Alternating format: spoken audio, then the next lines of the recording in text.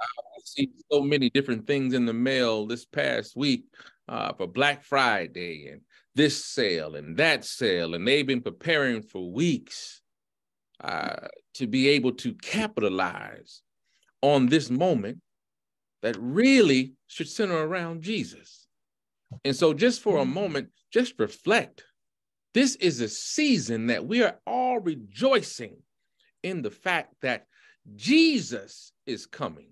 Amen? Amen. Jesus is coming.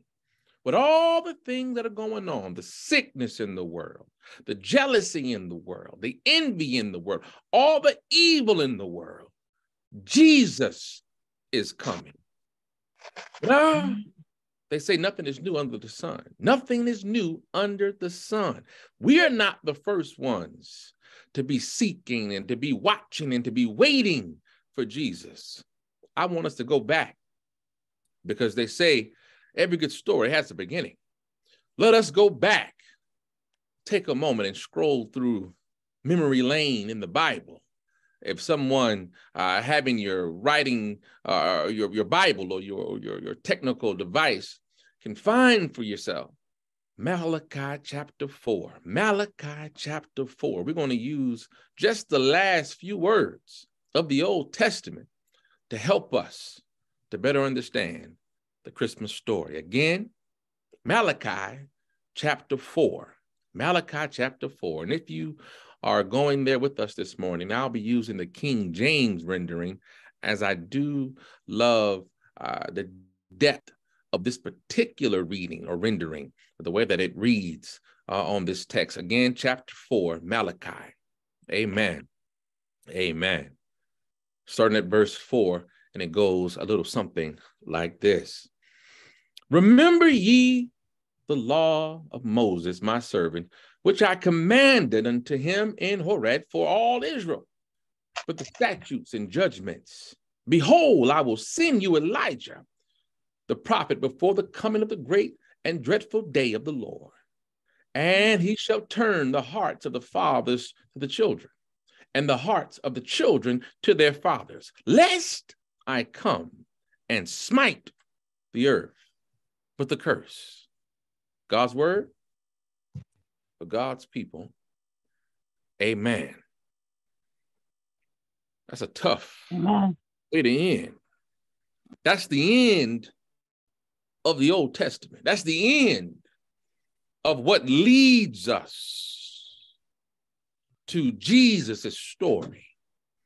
That's the end of a long and treacherous history of Israel. And as I lead into this, I want you to take note, there's a couple different things that help to make a story a good story. First, you got to understand the characters. You got to know who's involved, who's in the story. I don't know if anybody this past week got a chance to go and see the new Wakanda movie, Wakanda Forever. Great story. But if you didn't know the characters in the old one, the new one wouldn't make sense. Y'all don't get me this morning. Trying to take us someplace. That's the first thing. Second thing is you have to get a good setting. You got to understand the setting of the story. The story has to have a setting, a place to which people can draw some connection and some kind of relevance to their own lives. Then you have to have a plot. A plot. What's this thing all about? What's really the story? What's the storyline? Then you transition to the conflict. There's always trouble. I don't know if anybody on the line knows that, but there's always trouble. If you live long enough, my grandmother used to say, if it hasn't rained in your life yet, child, wait a while. It's coming. Mm-hmm. It's coming. Mm-hmm. And then there is the resolution. You know, some people say the happy ever after. That extra force, that's something that helps to bring it all together. That's the makings of a good story. Well, let's start off the characters we see here in the Minor Prophets. Malachi helping to paint a picture. Because for the next almost 400 years, it would appear that God goes silent. It appears that God stops speaking. It appears that God stops maneuvering through time, and there's silence. Malachi sets the stage, letting us know that we are in almost the same position that we started out, coming out of darkness. Because for 400 years, the people would be without. They would be without hearing, and they would be without this what they would see as support. So many groans, many prayers, many, how long the night, Lord? I want y'all to think about where we are even in our storyline right now, the characters, and look about how, just like Rome, many who are in power, bearing down on those who believe. You see all kinds of things happening in our world. You see so many folks who are going through, who are suffering, when it seems like those who are doing wrong just keep elevating. Same thing here.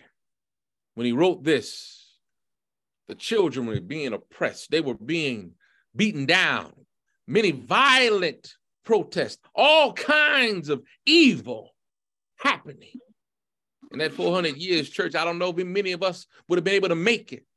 They didn't have the Christmas lights hopping up, dropping up on Halloween night, people breaking out the trees. They didn't have the sales and all the cinnamon in the mall where you can go around and smell it. I smell Christmas. I hear Christmas. I see carols being sung.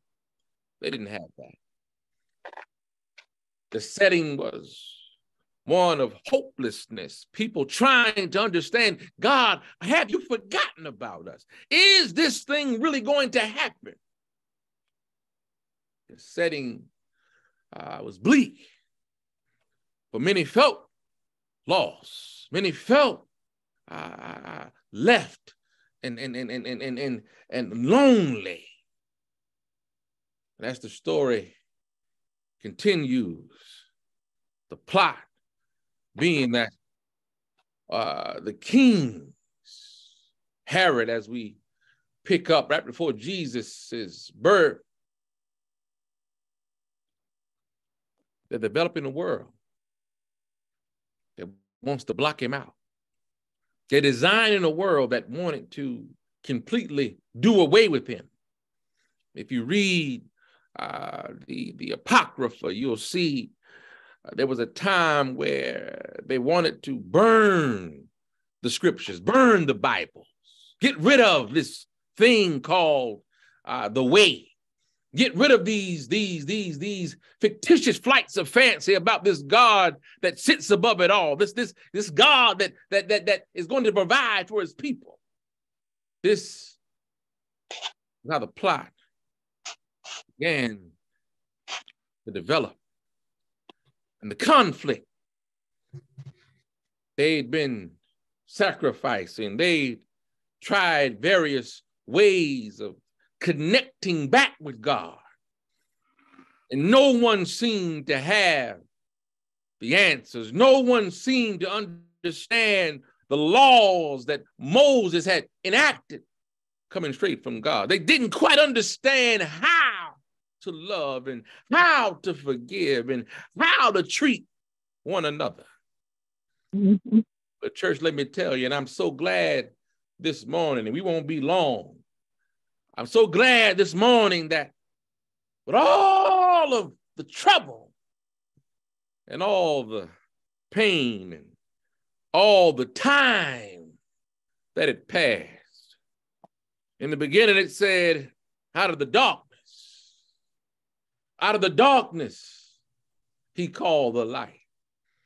Church, out of 400 years, not hearing and not feeling anything, out of 400 years of not believing, I heard on one faithful night, somebody said on one faithful night, a child was brought into this world. Oh, somebody said they saw a great light They saw a great light. And that light that they saw was the light of the world. The light that would shine bright enough that no matter who was lost and no matter how much pain was there, he could provide. He could bring it back together. Oh, it's not just the old Christmas story. These folks, unlike us, as it said, these all died not having received the promises, but seeing them from afar, Hebrews 11. Many of them did not get to see what we see. Oh, this Christmas season, this Advent season, we ought to be joyous because we get to look back and know that Jesus came, Jesus lived, Jesus died and rose. We get to see that. But in true Christmas story fashion, if we really dug down into the story, this thing started out as a bleak moment. Folk were trying to understand, God, have you forgotten us? Have you forsaken us?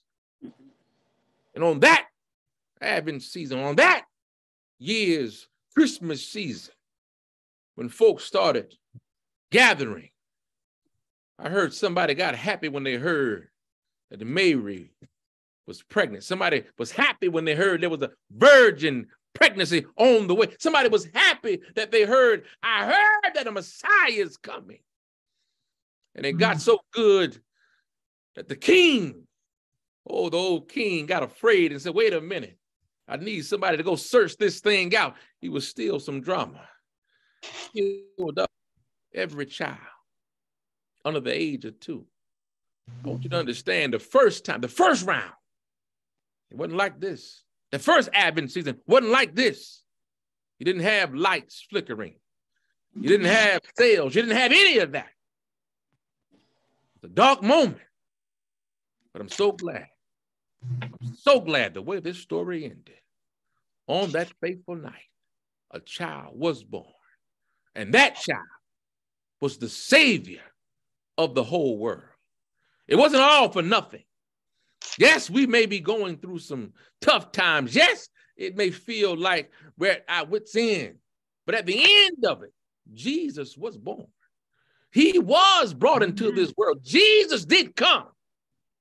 It may seem like it's going to take a long time. It may sometimes feel like, God, I can't figure this thing out. I don't care how long the night. It says that he's always on time. He's an on-time God. Yes, he came right at the right time. When he entered this old world of ours, it would have appeared like things were going to be over, but he came right at the right time, where the church was frayed, where the community was on its last leg, where things seemingly would have been over. Here comes Jesus into this sin-sick world. And he was born. He was born. He was born. A child was born that would save the world. Not just another Christmas story. I'm here to tell you this morning, and I don't know who may be listening to my voice. You may have felt like in your storyline that the characters may be different. You may not have it all. You may not be in the perfect quote unquote family. You may not be on the perfect block. I don't know where you may have started, but I'm here to tell you this morning, no matter what the characters around you may be saying or what it may look like, the setting here is, no matter how dark the night, he's still going to come. No matter what's going on around you, he's still going to come. And the plot is that yes, you may have sinned. Yes, you may have fallen short. Yes, you may have made some mistakes, but let me tell you, this conflict of Satan trying to separate you from who he is, he couldn't separate any of us. Through all the trouble, all the evil, all the trials in this world, he could not separate us from Jesus. Jesus took it upon himself. He stepped out of his heavenly body. He stepped out of that heavenly throne, off that heavenly throne, and stepped down into our situation. That was the true plot twist when Satan thought he had us. The solution is Jesus. The solution this morning is Jesus. And because he was born, because he did live, and because he died and rose, as we open the altar up for you, and I'm talking to whoever that is this morning who's not giving their life to him. This is your story now. He's here. He's available. This is your story now. This has become your story now because he's available to you. He did all of this for you. It may have started out bleak. It may have started out dark and dreary, but he is the light, that greater light. He can provide that which will save a soul. And this morning, we open up the doors of the church. This is not just another Christmas story. This is now your story. He's here. He's available for you. This season, let's start it out. That's you, giving your life to Christ. The door is open.